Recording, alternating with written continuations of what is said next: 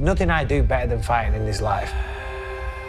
Being a fighter that's who I am. When Vitor Belfort landed that kick, Michael Bisping lost the vision in that one eye. I've never in my life heard of a fighter walk into a ring with one eye. I honestly thought it was going to be the end of his career.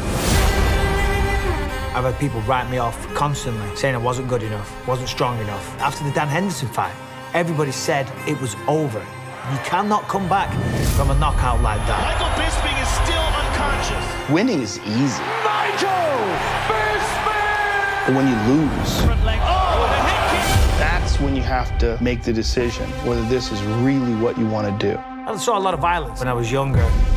I think I was forced to be mentally tough, to be honest. Sometimes he could hardly walk.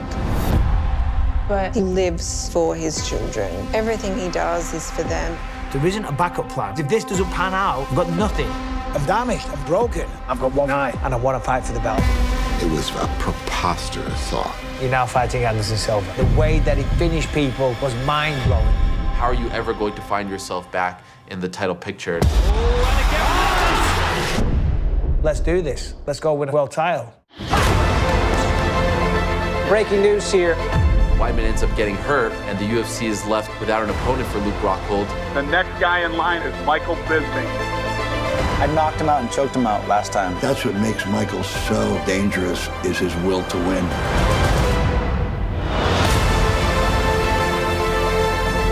Michael always been an underdog all his life. He's the true epitome of a Rocky movie. He gets back up and I'm like, no, you don't, buddy. Oh, my goodness. The way he did it, you know, he made me proud that day, man.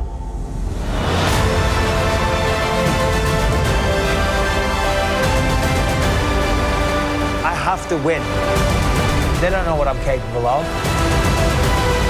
It was a dream come true. Michael Bisping is the champion of the world! There's no way I'm gonna quit.